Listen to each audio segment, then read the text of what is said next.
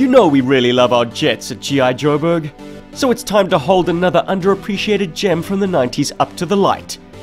It's the Ghoststriker X-16, and it's a whole lot more than a flashlight wrapped in a jet. It's a nimble, multi-role fighter.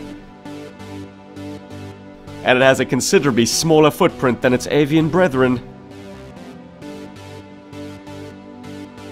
And it has considerably smaller landing gear as well. You've got the Ghoststriker with the superb rubber wheels, the Phantom X-19 with its 4 tires, and 4 more, and 4 more than that. And then this thing, pathetic. Look at these piddly things. With no crew to act as counterweights, the weight of the battery box tips it back onto its tail skeg. But it's got a detailed cockpit. You bet it does! Textured seats, sculpted seat belts visible when the seat is unoccupied, multiple screens, these details that look like side stick controls. It's amazing! It's the best cockpit interior G.I. Joe jets have. And yes, it even beats the Phantom X-19. And of course, another ace. But what a great uniform! It's total realism, and it's green! Details picked out with black on his G-suit and gold for his lamp. Helmet is a 2-piece affair, with the mask plugging into his front, and the rubberized clasps fastening to his helmet. You can totally have it hang off to one side. Don't take off my visor! Ah! Devil eyes! The G-suit is very realistically sculpted. It would be nice if the different textures boasted different colors, but for a pilot figure who's going to be in the cockpit more than not, I can live with fewer paint apps. The eyes aren't so bad, they totally bring out his hair color. And here's a holdout pistol with US sculpted on the holster. He came with the same Uzi you would have gotten originally with 1986's Lowlight. Pity we never got the more appropriate pistol from the box art. But you can't fault a toy for giving you an extra accessory. So apart from going redhead and red eye, Ace is also looking a little buffer in his 90s incarnation. But I do like this update. He feels immediately more robust. If this plane included a parachute, I'd have no reservations about tossing him skyward and having him sink to the bricks.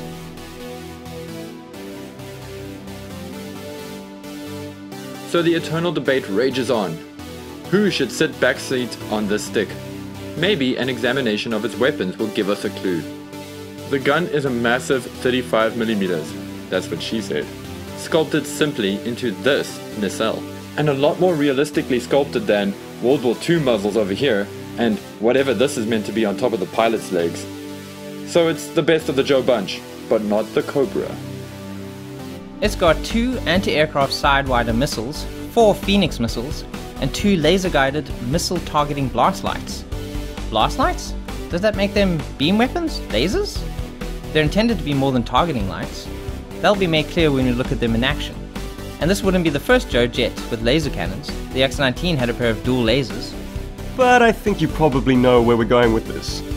If there's a sophisticated laser system on board, the man you want in the backseat is most definitely Sci-Fi. Made doubly appropriate by his concurrent assignment as the Star Brigade's starfighter pilot. The fuselage is impressively sculpted. Canopy release handle. All the F-16 signature panel lines are faithfully reproduced. And then a big old G.I. Joe logo sculpted on top. Not sure it was all that necessary, what with the stickers proclaiming it to be G.I. Joe beside. But can you fault more sculpt detail? The exhaust nozzle sculpting is particularly strong, but it would have been nice if it was further picked out by a dark shade of grey, like the Ghoststriker. And a squadron badge with a skull is always a winner. More so when it incorporates this toy's unique feature, the crosshairs. I don't mind the paper stickers, we're not about to drag a jet fighter through the mud, but I do mind the black backing on the kill marks. Before the switch to paper, the backing would have been clear and wouldn't have interrupted this pretty canopy. Boo-hoo. But here's an unexpected bonus. There's a screw hole in the perfect place for our trusty tow vehicle. It's a tighter fit than the older Ghoststriker, but it works fine enough. Beep! And there goes that tail skeg, mere scale inches from the deck.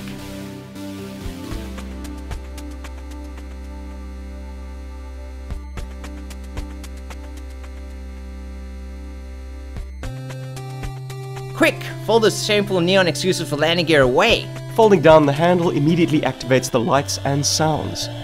They apparently go non-stop for 4.5 minutes. I stopped timing after 6 minutes. and no automatic stopping in sight. And I just love the sound effects. It's like they were ripped from an 8-bit video game, like Top Gun, or maybe even Afterburner. We've already located some ground targets. Overkill commanding a party bus down there on a Cobra Rage. First Phoenix missile falls short. Weak spring. Not so with the second. Reload the launchers. There are more targets.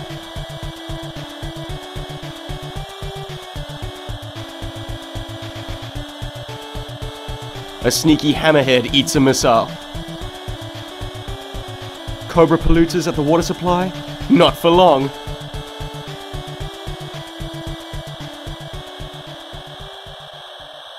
Enemy aircraft incoming. Switch to Sidewinder armament.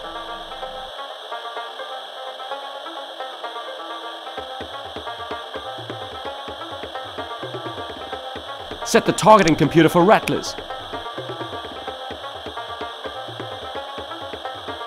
Fire! The computer seemed to think that there were two of them. Guess we got lucky.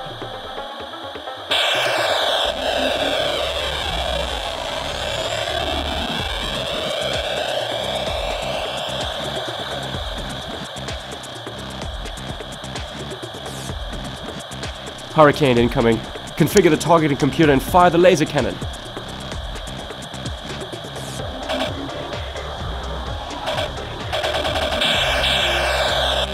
Hurricanes are tough, but eventually he's down.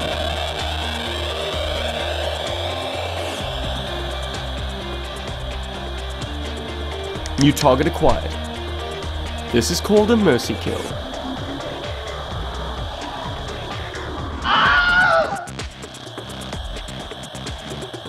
But someone's on our 6. It's a Condor. Switch the targeting computer to engage the threat. Wait, what is this? A generic Cobra bomber? Why couldn't they just use the signature outline of the Cobra Condor? Bizarre.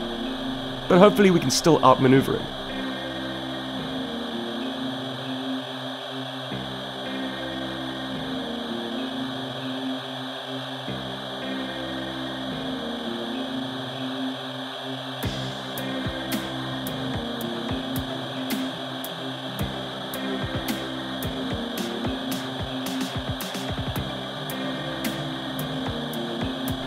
Straight to the deck and punch the afterburners.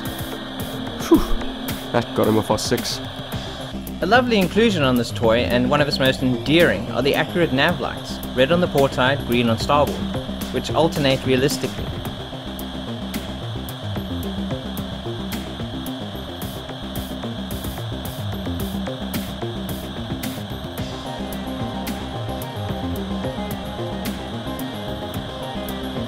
And the cockpit instrument light adds a terrific glow to the interior.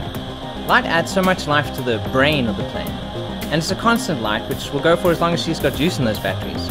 4 double A's housed in the handle to be precise. After dark, the projector feature is a blast.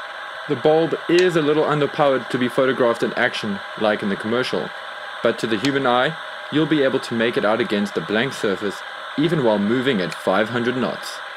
The image of whichever craft is selected on the wheel is projected through the light housed in the central intake. Or you can select the blank crosshairs to illuminate your own enemy targets for destruction. Pressing the trigger on the handle 8 individual times will cause an explosion sound effect, and the image to blink and disappear. Then you can either select a new target or attack a similar target.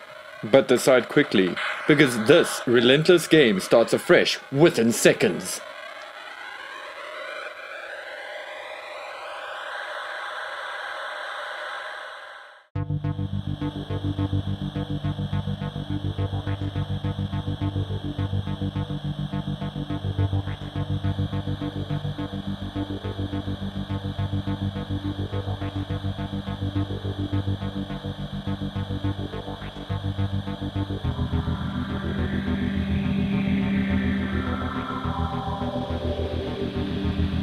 The perfect toy would have added a bit of exhaust glow, but perfection's overrated, right?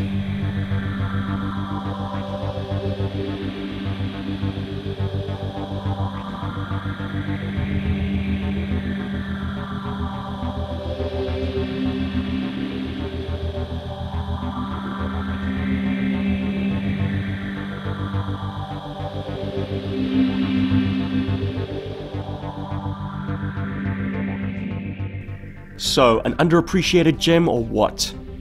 A detailed two-seat cockpit, big, beautiful tinted, accurately one-piece canopy glass, a top-notch included figure with the best flight suit helmet and combo the vintage line ever produced. Piddly landing gear and neon missiles and launchers in the losses column, but the sound and lights are actually wins, and a novel feature in the Joe world. Of course, you can easily choose to ignore them too.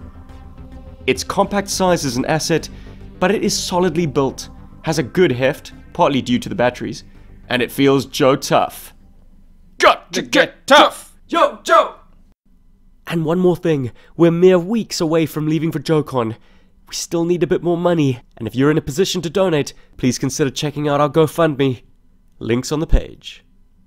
Yo Joe Berg.